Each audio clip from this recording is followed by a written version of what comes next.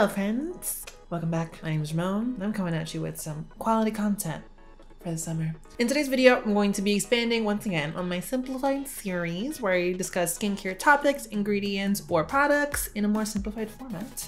Today we're discussing the topic of retinoids. Before we get into it, I'm going to ask that you subscribe, hit the notification bell so that you know when I post more of these simplified videos and other videos on my channel, and comment down below what you enjoyed about this video or what else you want to see on the simplified series as well. I also want to emphasize that I am in no way a doctor or an esthetician, but everything I'm speaking about today is in the regards of a biochemistry student. I'm also about to start a cosmetic formulations degree program, therefore I'm also talking about things in a cosmetic formulation standpoint, so keep that in mind. So, retinoids. What are retinoids? Basically, it is the family of compounds that are related to or derived from vitamin A. Period. Cut to the chase, cut to the feeling. Oh yeah, sword! It is basically that girl when it comes to skincare ingredients. It does everything for your skin possible. It is one of the gold standard ingredients. So if you don't got retinoids in your skincare routine, get some. Explaining what vitamin A is. Vitamin A occurs naturally in the skin in the form of retinoic acid. Keep that in mind, it's gonna come up again. But with the topical application of vitamin A in the form of retinoic acid or its derivatives, we see a lot of benefits. Anti-aging, basically kind of softening the appearance of fine lines and wrinkles. Acne prevention and treating active breakouts, brightening hyperpigmentation and scarring in the skin, softening skin texture and pore texture. And basically a lot of that comes down to how the vitamin A reacts with the skin when it comes in contact with the retinoid receptors in strengthening the extracellular matrix. That's basically the promotion and strengthening of the collagen, elastin, and hyaluronic acid in the dermis. It speeds up the cell turnover process in the skin, and in doing so, that's how it really promotes the building of the collagen and elastin in the skin, thus giving you a much more plump, full texture in the skin. That's how it reduces the hyperpigmentation in the skin by kind of increasing the process and bringing new, younger, brighter skin to the surface. And it also helps reduce the inflammation with acne, bringing those breakouts down, as well as helping to prevent the causes of blocked pores in the skin, thus preventing future breakouts. Retinoic acid is the most biologically direct form of the active ingredient, vitamin A. Explaining how it works and what it is, let's get into the types that you can get, the types that are available. So there's two main types of retinoids. Again, retinoids is the overall name for the family. It's the umbrella term for everything. But you can get non-prescription over the counter. So when you go to the drugstore, Sephora, what's available more commercially and cosmetically. And then you have prescription, which is only available via your primary care doctor or dermatologist. I'm going to flash below a little graphic, which is going to be really important in kind of explaining the process and how it works. So going from the least direct to the most direct, I have retinol palmitate, retinols, OL, retinaldehydes or retinals, AL, and then retinoic acid, again, the most pure, straightforward form, right? And so essentially what cosmetically you're able to get over the counter is the last three. So how it works is that each step you are away from retinoic acid, you're about 10-fold less potent, less powerful. And within each step, there is a conversion or an oxidation that's required in the skin. The further you are away from retinoic acid, due to that conversion factor, the least powerful you're getting. So retinol palmitate is the least potent. It's considered to be like a storage form of vitamin A. It's like the sleeper version of it. It's not really effective. You really shouldn't really focus on it, but it does exist, so I'm gonna explain it to you. We don't know her. Next step, so one level of conversion up, you have retinols, and that's kind of like the first step in the pure form of vitamin A.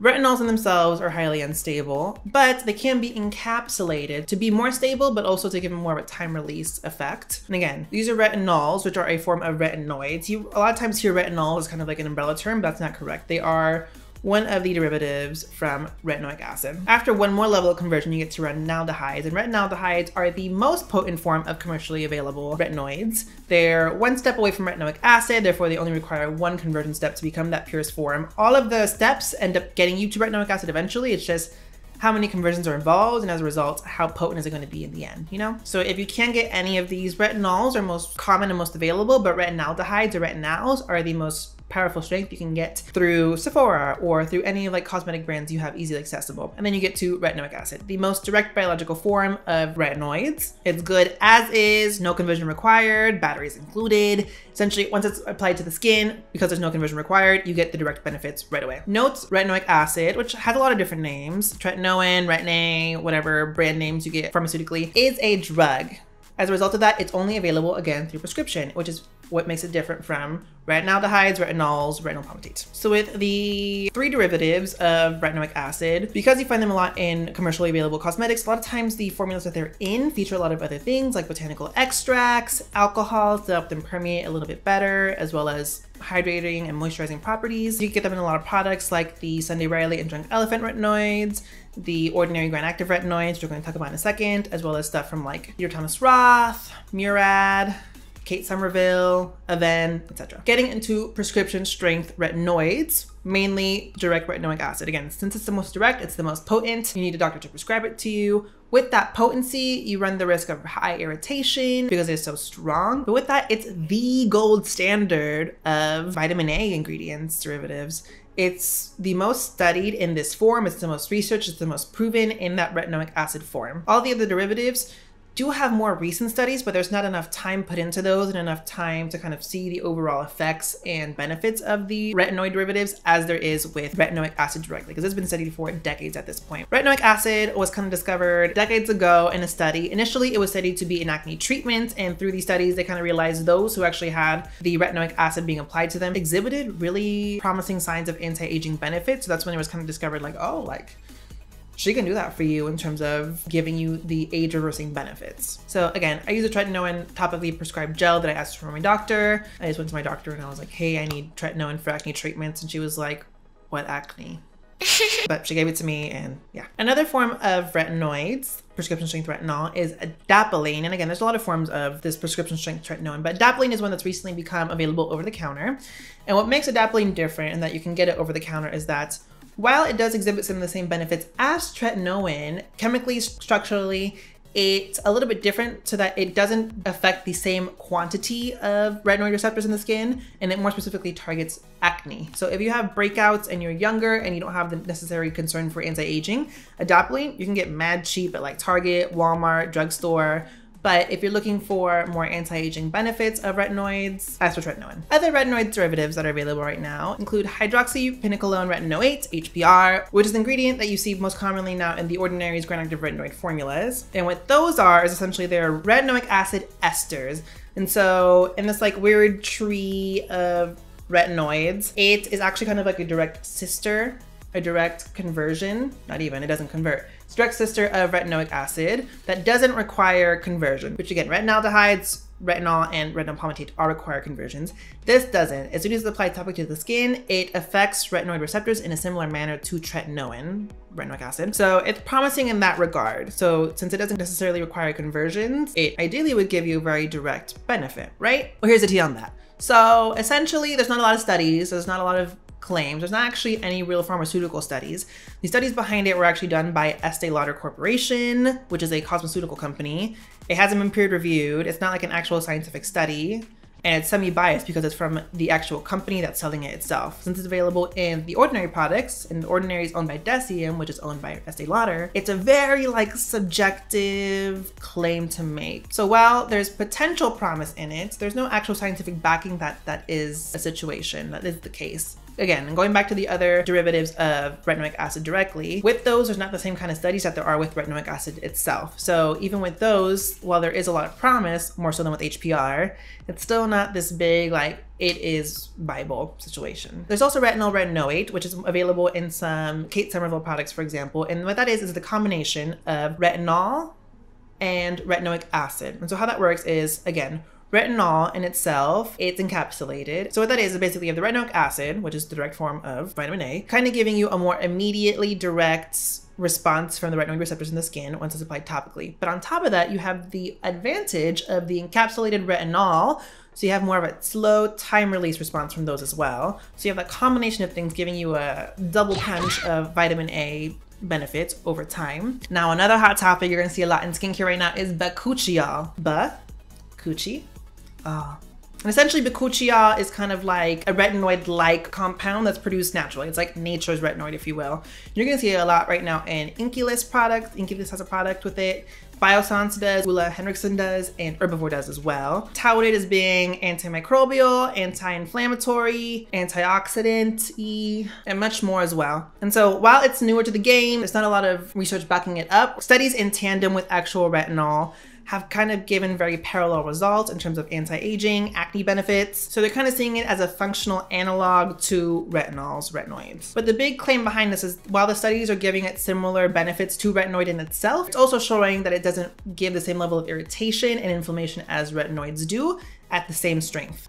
So I'll give you the tea and the lowdown on what vitamin A is, what retinoids are, how it works, what the different kinds are. Let's talk about including it into your routine. Retinoids, again, the gold standard for so many different things, and it's been proven to do a lot for the skin. But through the different forms, the more direct you are to retinoic acid, the higher the likelihood of irritation. So incorporating it into your skincare routine kind of gets a little sus. Reason being, it can cause irritation, it can cause inflammation, it can cause dryness in the skin, and it has the potential to cause purging as well in about a 2 to 6 week period when you start it. I didn't have those problems, but it is possible. How to include them into your routine. Again, high strength.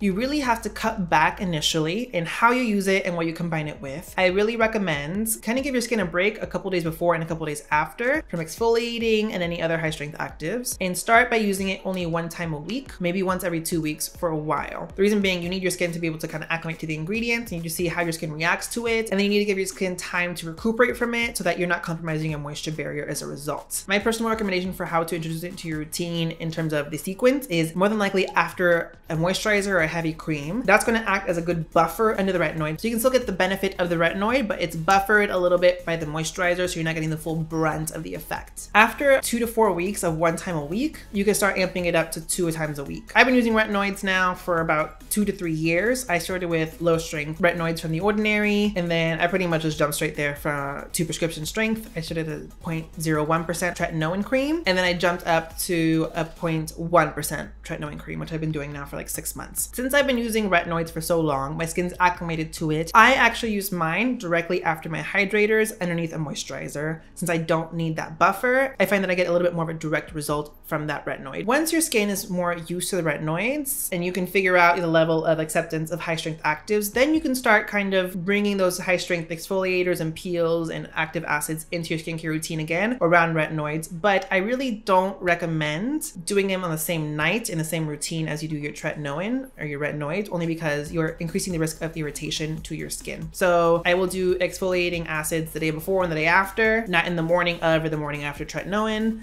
I give my skin some time. If I do a high strength peel, like the 30% AHA, 2% BHA from The Ordinary, I give my skin a good 2 days. And then no matter what, because the retinoids are increasing skin cell turnover and you're you're exposing those fresh young skin cells to UV radiation, wear your sunscreen. No matter what, when you're using high strength actives, you need to wear sunscreen, but really make sure you are lathering it on generously to really protect your skin. Because again, retinoids, amazing anti-aging ingredients, but if you're not protecting your skin from the sun, really no point. Literally all the work you're doing, useless. So wear your sunscreen, trust me. And that's the tea on retinoids. You have a lot of options and it can kind of get confusing, but basically get as directly close to the retinoic acid as you can. There are other options and alternatives coming out now, but retinoic acid or tretinoin is the most studied, most proven, the gold standard version of it. But if you need to, retinaldehydes, an amazing option. Bakuchiol, a promising option. Retinols, oh well, a good option if you're starting out because they're lower strength, they're not as irritating. So yeah, that's vitamin A or retinoids simplified. If you have any questions, because I know this is really confusing, I understand, leave those down in the comments below. I always interact with my subscribers or people who leave comments in the comment section just to kind of talk things out and interact. If you want to see more of these, give this a thumbs up so I know that you are liking these and watching these. Hit that subscribe button and notification bell and follow me on my socials. And for now, that's it. Thanks guys, bye.